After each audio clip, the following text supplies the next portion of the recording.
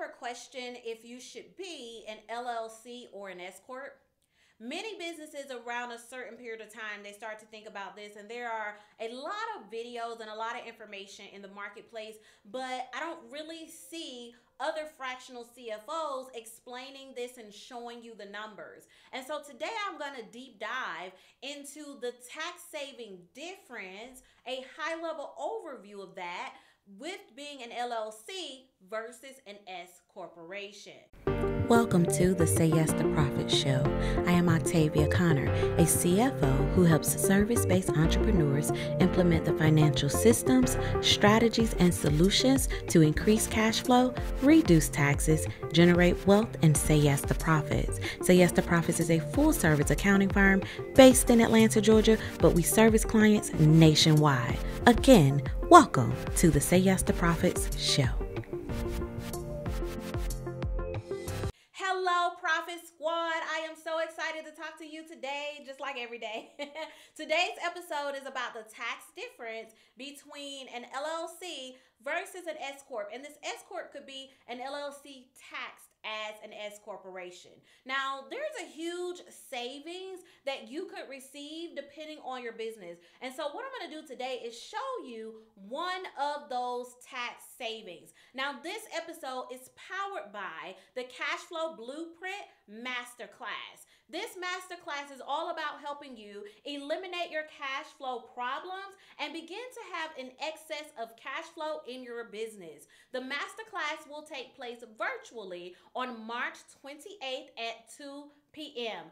To register for the masterclass, go to SayYesToProfitsMasterclass.com. SayYesToProfitsMasterclass.com. Let's get into some numbers here. So I'm going to have my calculator because we're going to work on this together, right? So let's say your company is an LLC right now, all right? And so let's say that revenue-wise, you earn $250,000, okay?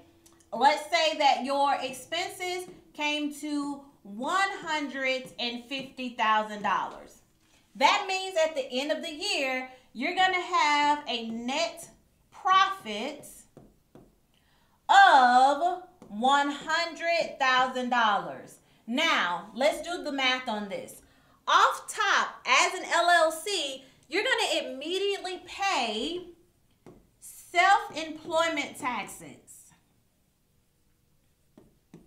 Now, as of the date of this video, self-employment taxes is 15.3%. Let me write that better so y'all can make clear understanding of my chicken scratch. So, self-employment taxes again is 15.3%. That is going to be $15,300.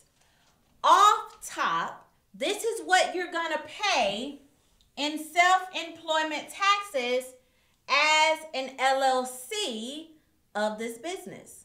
Okay? Now, let's say that you are an S corporation. Okay? So let's do an S Corp. Let's make this a little smaller. I'm going to bring this over. Okay, so let's say that you are an S Corp.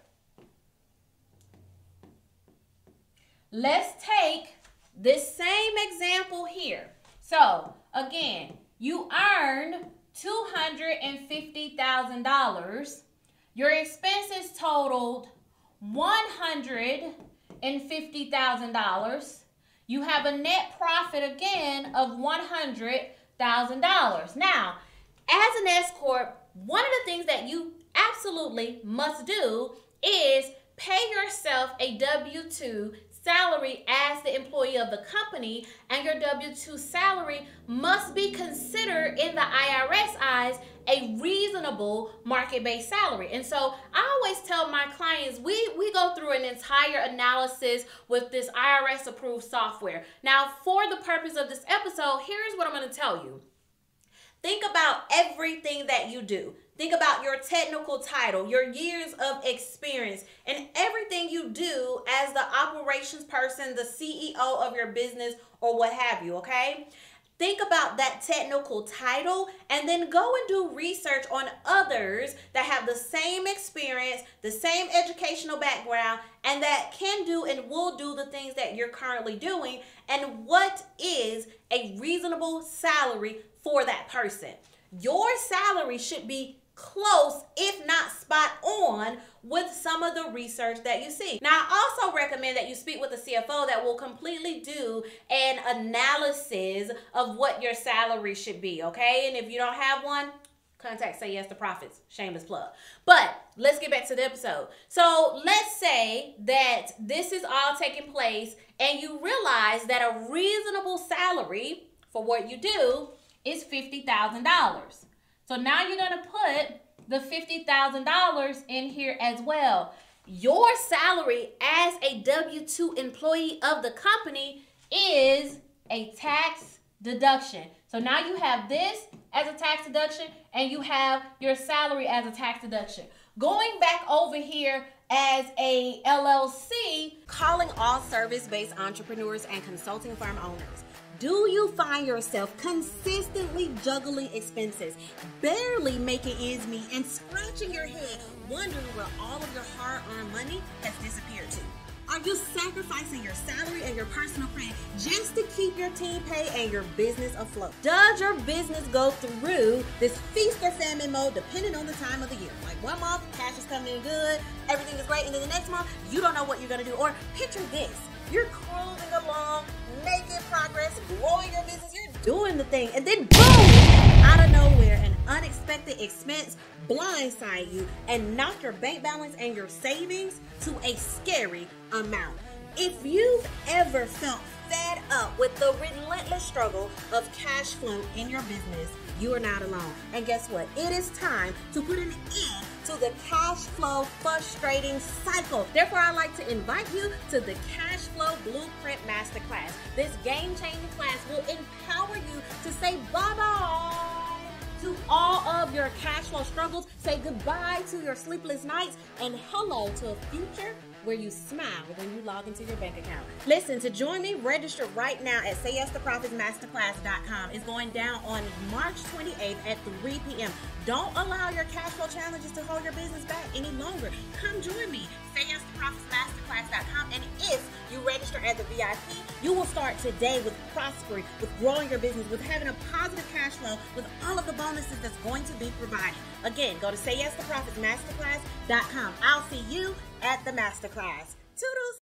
Your salary is not tax deductible, as well as you should not be a W-2 employee of this company if you are just a single member LLC. You see, an LLC, a single member LLC, is considered a disregarded entity on the federal level, right? So it's kind of like a sole proprietor. So when you take your pay out as the owner of the company, you simply need to make a transfer from the business to the personal or write a check, and that's going to go under equity for the company when it is an LLC.